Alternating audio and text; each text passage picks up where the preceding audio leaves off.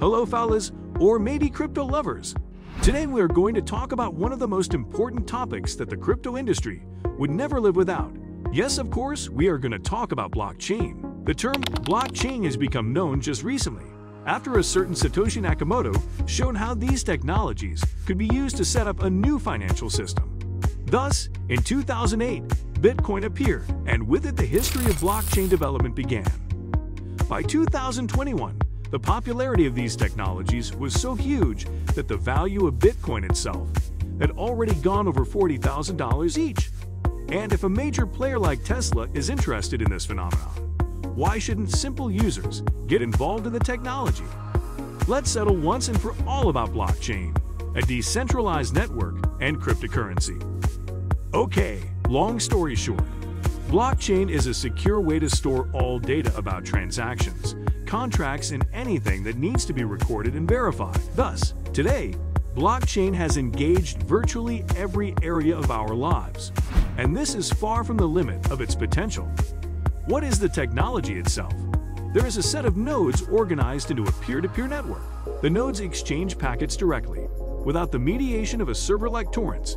Each node keeps a list of all the transactions made over the lifetime of the network.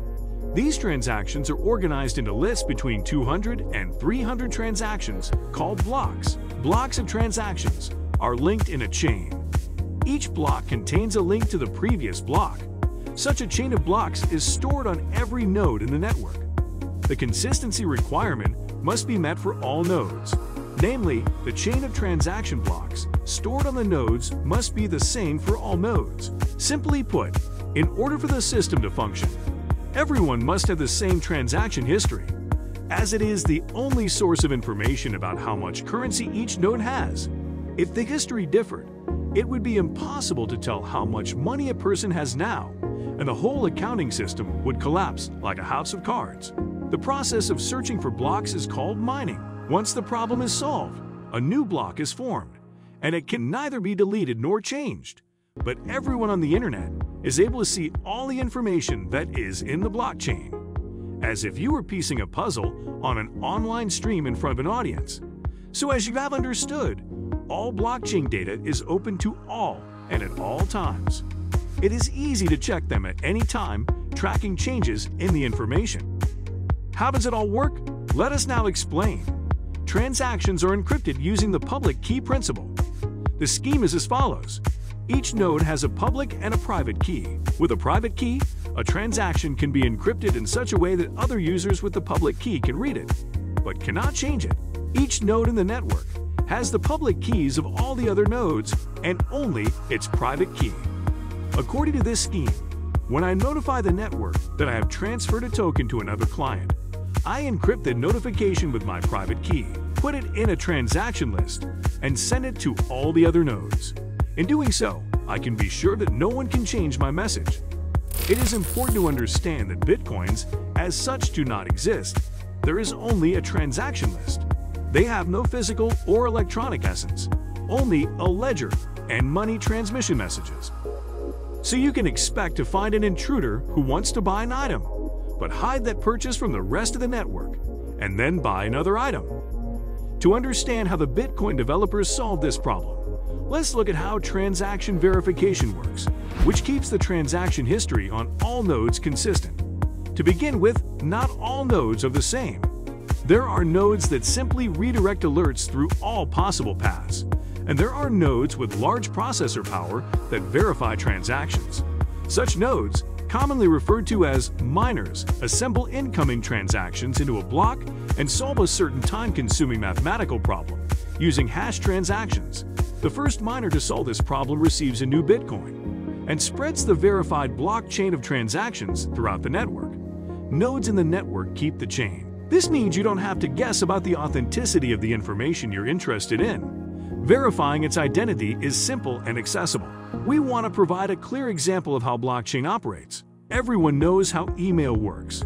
Suppose that one letter is equal to 1 unit of money, and we can send this money to a particular person. Only, unlike email, we have a certain limit for letters, availability of money, and one letter we can send to only one recipient.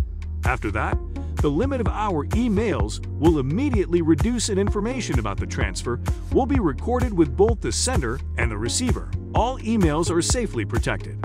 Information about the transaction can't be deleted or changed. In addition, it can be seen by all network users, recipients of your ebook. Easy, right? Let's return to the double buy problem. Suppose we have a malevolent miner who spent 300 bitcoins to buy a new car, but wants that transaction not to be registered in the blockchain so that he can buy another car later. Buying on the blockchain is done by notifying nodes, so our miner sends a message like, "I buy a car from Uncle Vasya for 300 bitcoins." However, to fool the system, he immediately starts processing a block of transactions that does not include buying a car. Unfortunately or fortunately, he does not succeed. Why? The reason is that his purchase was processed by other miners and packed into a block before he could do it himself. The system will take some time to detect the conflict. For that, two neighboring nodes must have mismatched data, like in the previous example. In this case, the node that has a shorter transaction blockchain than its neighbor will discard it and take the longer one, and so on, until the network is fully consistent. Because the block in which the machine purchase is located will be processed earlier, it will be a longer chain than the block without the purchase. Accordingly, it will displace all the blocks that do not contain the purchase, and the coherence of the network will be restored. The next feature of blockchain is its decentralized nature. Do you know why? There is no authority that can prohibit operations or block access to the blockchain. No third party to approve the transfer of information is required.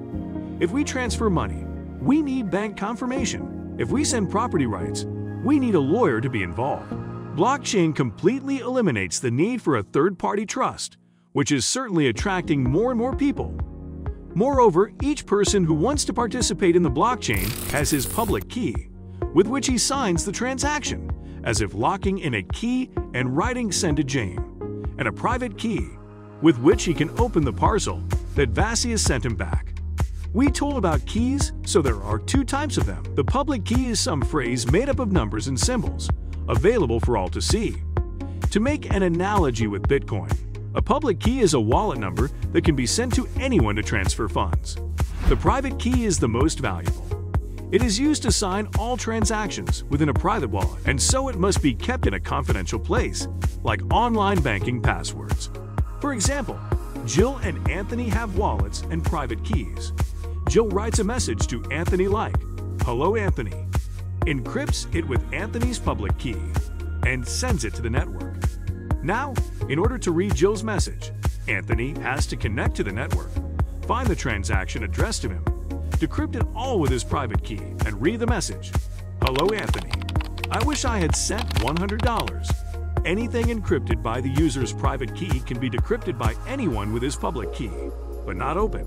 So you can find out information about every transfer, every account transaction.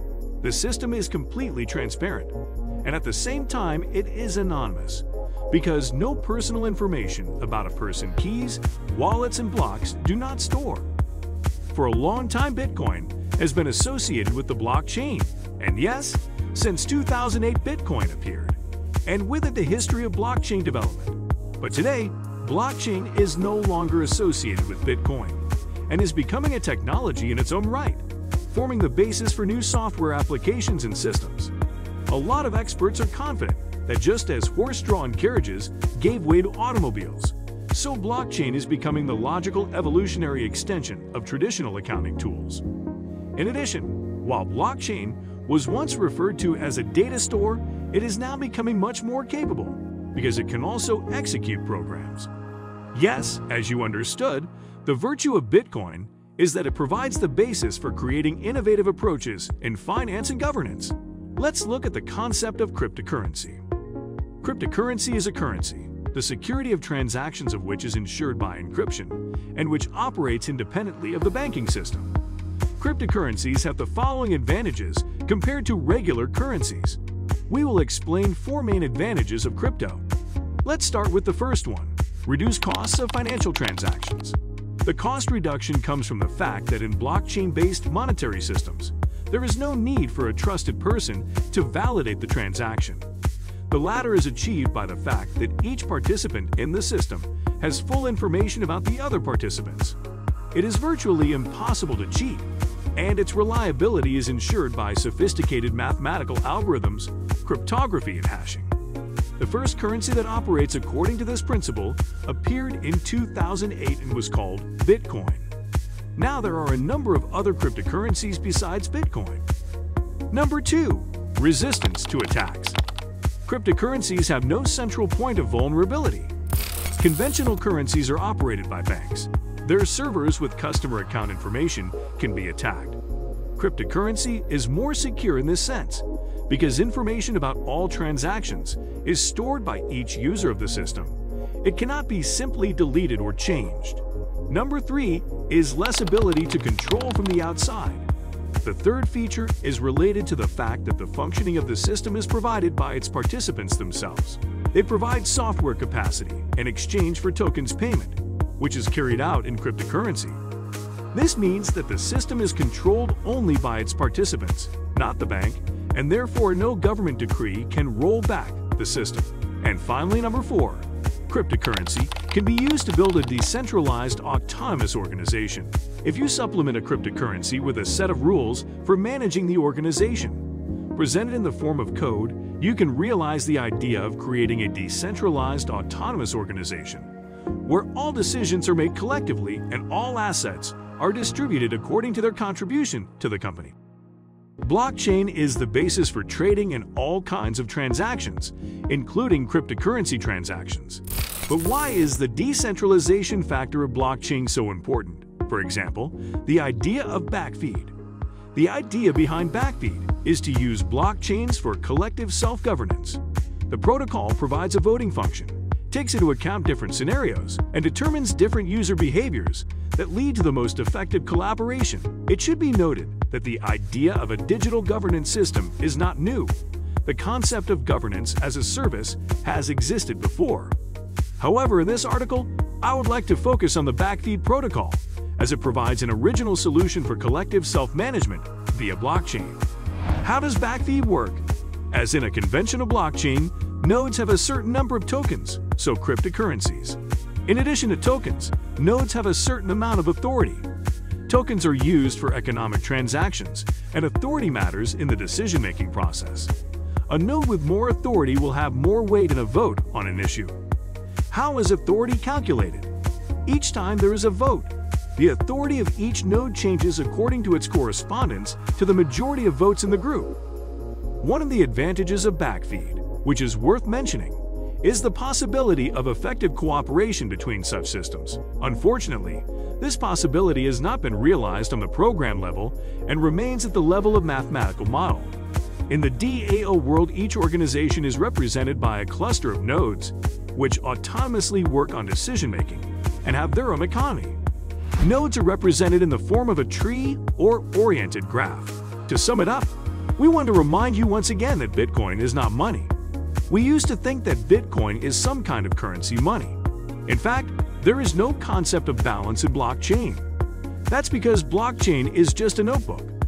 Bitcoin is neither gold nor money, but a generalized and successful example of decentralized networks where everyone can become a participant and monitor the fair execution of all events. The cost of such technologies cannot be considered justified, or, on the contrary, insufficient. Here everything is like on the real stock market. If the product is good and really represents something, then the digital asset will increase in capitalization and value. If it is the other way around, the project is considered a failure.